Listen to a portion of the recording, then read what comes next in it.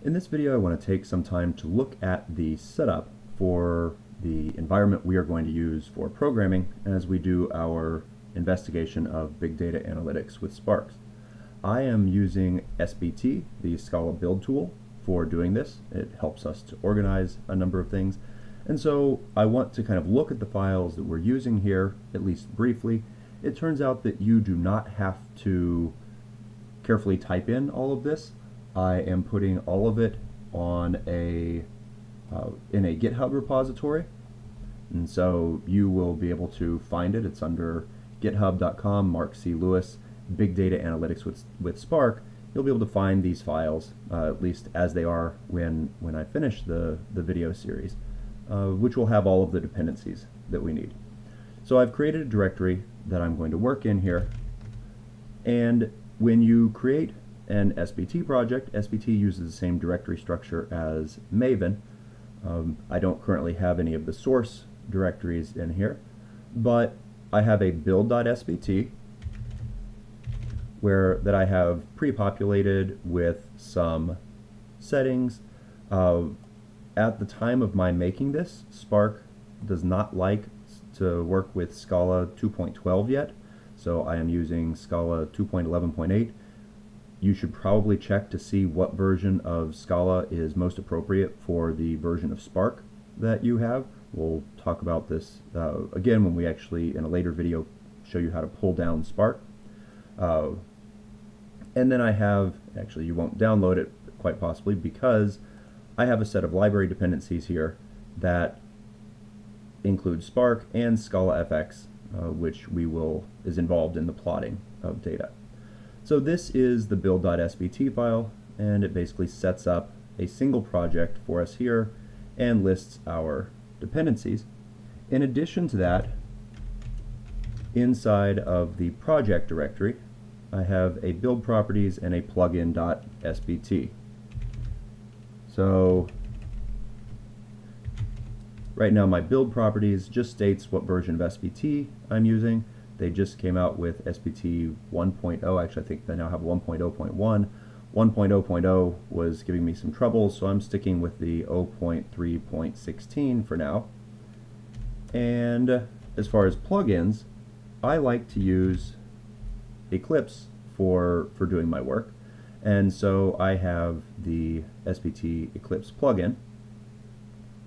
And with those things in place, I can run SBT.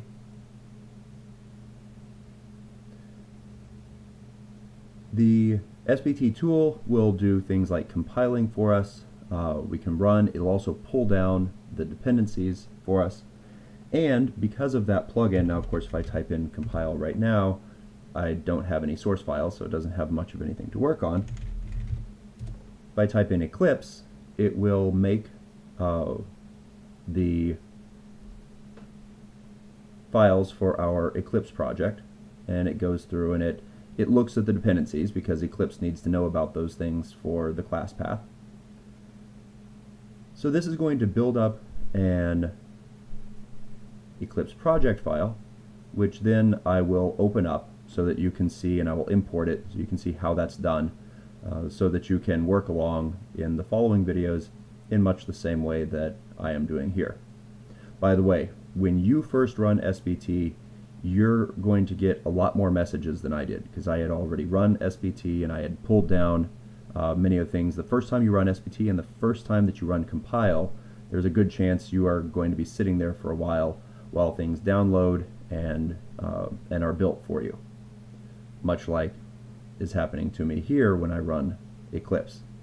But for you, that's likely to happen at all three stages.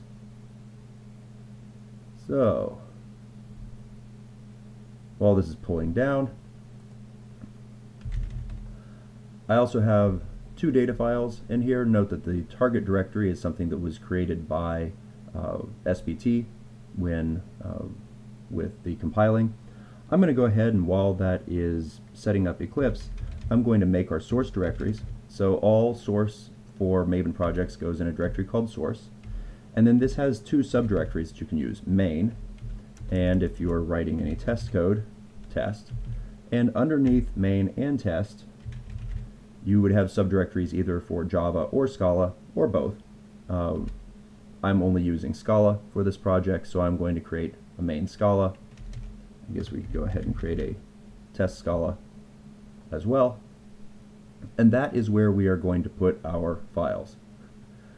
Now, we still don't have Eclipse set up, so we could go ahead and VI a file inside of source main Scala, and I'll just set up something simple main.scala because we want to verify that our SVT install is working and doing what we want. I'm going to write a little Scala object here that doesn't do much of anything. I'm going to put in a def main. The reason I'm not extending app is I've seen a number of sources say that Spark does not always work nicely with extends app, so I am going to manually put in a main. We actually won't do that on all of our applications, especially when we start plotting, but that is a topic for a future video.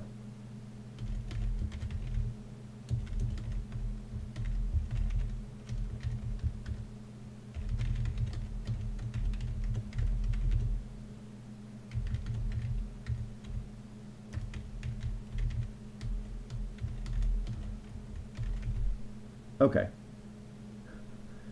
so I've written a main here. Our Eclipse is still building over on this side.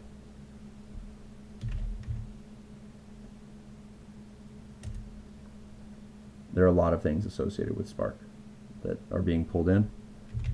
Let's see how this feels if I run a second SVT. I don't know if this is really advisable. We'll try it anyway. Because while that's building Eclipse, I should potentially be able to compile my one source code. Nope. That other one is locked until the Eclipse process gets done.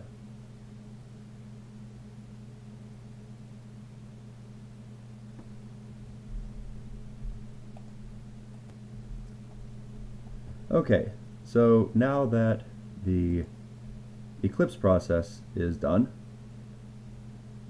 we can see our compile is going over here. And now I want to run that file that we created. I didn't put it in a project, it's just called simple main. You can set up in your SVT for a main that is like the priority main, or you can use the run main command. In our case, I'm going to be making lots of little mains for the different things that we work with, so I'm going to stick with run main. And if I run simple main, you can see that it prints out the message that I was expecting. Since we have Eclipse, that should be built, and if I get out of this here, there should be a .project file. That's what Eclipse is going to look for. There's a few other files in here that were created for Eclipse. If I bring up Eclipse, now I can import general, an existing project. Okay, so note I did import, it's also in the file menu, existing project into workspace, and then I need to go find that project. It happens to be right there. So wherever you set this up, and then I can finish. It brings this in, and for example, the simple main that we just worked on is now in here. All the other things that are associated with our SVT project are available. This will also build stuff, and we can run from inside of Eclipse as well. So this shows you how to do the setup. You can make sure you get everything in place before you go on to the next videos, where we're actually going to do some work with data using the setup that we've created in this video.